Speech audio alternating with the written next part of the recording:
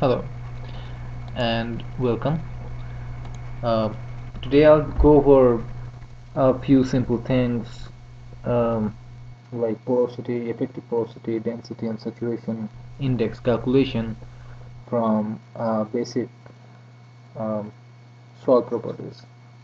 Um Most of the time, you get some kind of soil analysis, and you will have the sample weight of the soil, and you have a volume of the soil, and then from the lab you will also have the dry weight of the specimen, and sometimes they will give you the dry volume of the specimen. Now um, I'm going to use a sample problem from a book, Hydrology and Groundwater Modeling by Nathan Kresick, and I'm also going to use another problem from another university and to check my formulas whether they're working right or wrong.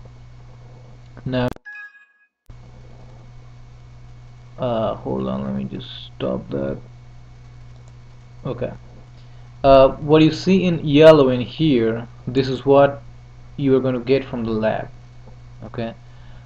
So from the lab, I have got the volume of the moist sand specimen as 72 cubic centimeter. Weight of my soil sample is 152 gram. And after the sample was dried for at least 24 hours at 105 degrees centigrade, my new volume VD, which is the dry volume, is 71.2 cc, and the dry weight of the specimen is 145 gram. Now one thing, that dry volume of the specimen, this number is not used anywhere for the calculation of porosity or void ratio or moisture content, saturation index, nothing. So you pretty much need three things to begin with. Number one, the volume, the initial volume, initial weight, and the dry weight. And you also need to know the specific weight for the type of material you are dealing with. If it's like a soil, typically we would use 2.65 gram per cc, and I have another little table over here. If you have a silty sand, you could use 2.67 or 2.7. If you're using organic clay, you could use a different gram per cc. And I'll tell you why this information is important. Sometimes they may not give you this a specific gravity for the solid you're working with. You just have to assume and come up with your number. But that's important, and that's required to do the calculations that we are gonna do. Okay, so this everything in that yellow box is coming from the lab, and this column, which is highlighted with a black background, here you can change your data. Like if you have analysis, you can go into this Excel spreadsheet and change these numbers. And this dry volume of the specimen, let me make that italicized. This is not used for our calculations, but you can use this to calculate the volume reduction between the field sample and the dried sample. That's all you're going to do. And these kind of problems, they are usually solved by the three-phase diagrams.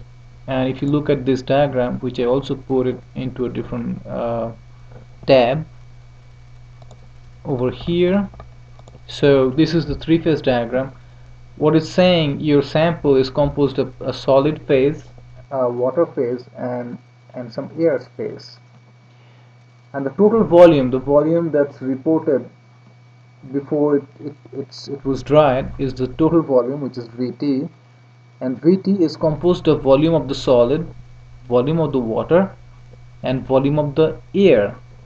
And so the void space in your sample is composed of volume of water and volume of air. Now look at the weight. Total weight is the weight before the sample was dried, so it's just a field sample. and the total weight of the sample is made up of the total weight of the solid phase, total weight of the water, and air we just assume that it's 0, there is no weight. So let's go back to our calculation spreadsheet. So once I have this data, I like to create our general table with parameters that we are going to use to calculate porosity, void ratio, moisture content, saturation index, and etc. etc. So what I have here, it's a basic parameters to calculate before estimating anything else. So I have this pink rows there for the weight of the sample, and this kind of oranges rows there for the volume of your samples. So let's see what I have. I have the total weight of the sample, which is the initial weight, which is 152. If you go back, this is the weight of the specimen, 152. Then weight of the solids. This is, so when you dry your sample, you are removing your water, so you end up with your weight of the solid only. So that's 145 grams. Here is 145 grams. So what is the weight of water? So what you have lost when you dry the sample is water. So 152 minus 145 gives you 7. So weight of the water is 7 grams. So your dry sample is 145. If you add 7 grams of water, you should get 152. And weight of the air, it's not used for any calculation, but it's assumed to be 0. Now total volume of the sample VT, it's given, it's coming from the lab. It's 72.5 cubic centimeter. Now we have to figure out the volume of the solids. Now here it's kind of tricky, and you have to assume something for the specific gravity or the density of the solid. I have a spelling mistake here, let me fix that. Okay, we got it. So in here we are using 2.65 gram per cc. So, and your volume is weight divided by density, and our weight of the solid is 145.00. So that divided by 2.65. So if you want to check it real quick, 145 divided by 2.65, that gives you 54.72. okay. Now next thing is the volume of the voids. So if you know your volume of the solids and you know the total volume, you just subtract your total volume of solids from the total volume of the sample to get your volume of the voids. So what I did is just subtracted 52.72 from 72.5 to get 17.78. okay. Now volume of the pore space with water, or in simple words, volume of water. So we already knew our weight of the sample, which is 7, and we know the density of the water is 1 gram per cc. So the volume of water is 7. So now we know the total volume, void volume, we know the total volume of the water.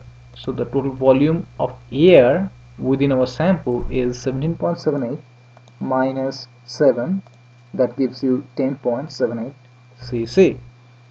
Okay, now we have everything that we need to do our porosity and void ratio and all those calculations. And before I do that, sometimes they will ask for a specific weight of the sample or dry specific weight of the sample. Sometimes they'll call density or bulk density, and even sometimes they'll call it specific gravity or dry specific gravity. One thing to note is whenever you have the specific word attached to those, there is no unit. So it's always a ratio, so there is no unit. Only the densities, they will have ratios, and it depends on which unit you're working on. If you're SI unit, or you should have gram per cc. Okay. So now you have everything that you need. Let's go and do our calculations. Like for the porosity of the sample, We know it's the volume of the void over the total volume. Let's make that VT. So that's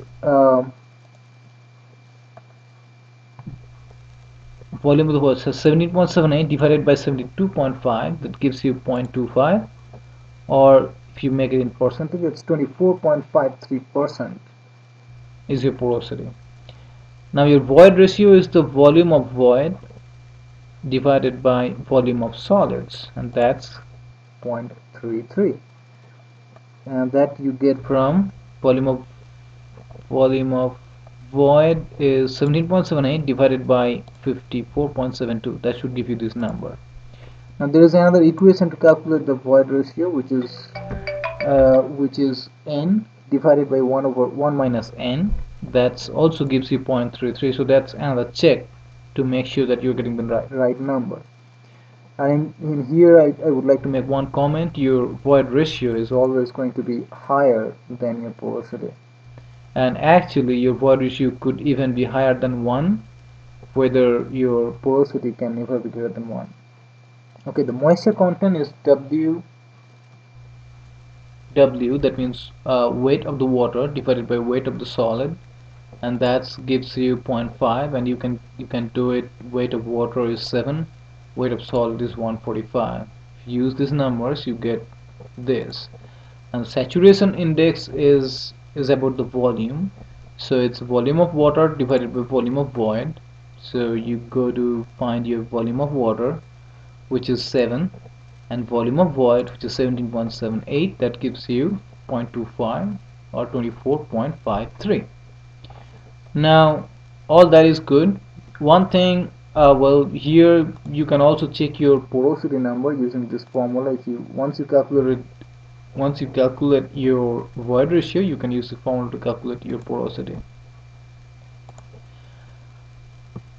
Okay, now to calculate the effective porosity, this test is not enough. This information is not enough. So what we need to do, and what people do, is they do a water displacement test. Let's make a different highlight for that. Okay, and that is required to calculate the effective porosity. The first step is to dry the sample and then submerge the sample into a known volume of container, containing water pretty much. Say we are going to submerge the dry sample into a 500 cc container. Okay, and make sure the chamber is sealed so that there is no water loss due to evaporation. Okay, and then just left your sample inside your container until it's completely saturated. Once it's saturated, remove your sample and check the volume of the remaining water in the container. And if you do that, say we started with a 500 cc container, and once the sample is completely saturated, we have 483.5 cc of water left. So that means if you subtract this two, you get 16.5. So that much of water is now used to saturate the sample. Now you can get the effective porosity. What that would be 16.5 divided by total volume of the sample, which is 72.5. So if you divide 16.5 divided by 72.5, you should get 22.76%. Now let's go and check what's our number for the porosity. It's 24.53. What's for the effective porosity? It's 22.76. And so we know it's all good. Effective porosity must always be less than your total porosity, because effective porosity only means only accounts for the voids which are connected and allows the free flow of fluids. So you can use this spreadsheet to get your numbers for all those different parameters. And what I did, I used two different references, and you can go to these links, and the book I used you can also buy it from Amazon. The phase diagrams and few common formulas I put it in this tab right here called the phase diagram. And sometimes they will ask for the unit weights, and I have some other formulas in here too. Then one page for various relationships between your porosity, void ratio, specific density, and all that. And here the author information page, you have my information. This is Ankan Bashu. I'm a geologist and hydrogeologist. And next, what I'm gonna do, I'm gonna bring in one presentation here, and it's actually, I just did a Google search, and it's a soil mechanics and foundation class, UConn.edu. And in here he's talking about the weight and volume relationship, and he has a problem at the end. Let me go to that page. That here we go. In this example, you see he's asking that determine moisture content, void ratio, porosity, and degree of saturation of a soil core sample, and also determine the dry density or dry unit density. He has given weight of the soil sample, which is 1013 gram, volume of the soil sample 585.0, specific gravity of your soil sample is 2.65 gram per cc, or it's actually 2.65, specific gravity is unit less, and dry weight of the soil is 904 gram. Okay, now let's go back to my spreadsheet that I did. What I did, I just right click on this page and click on move or copy, then did create a copy to the very end, and this is what it created, another exact copy of this first tab. And in this one I changed these three parameters right over here.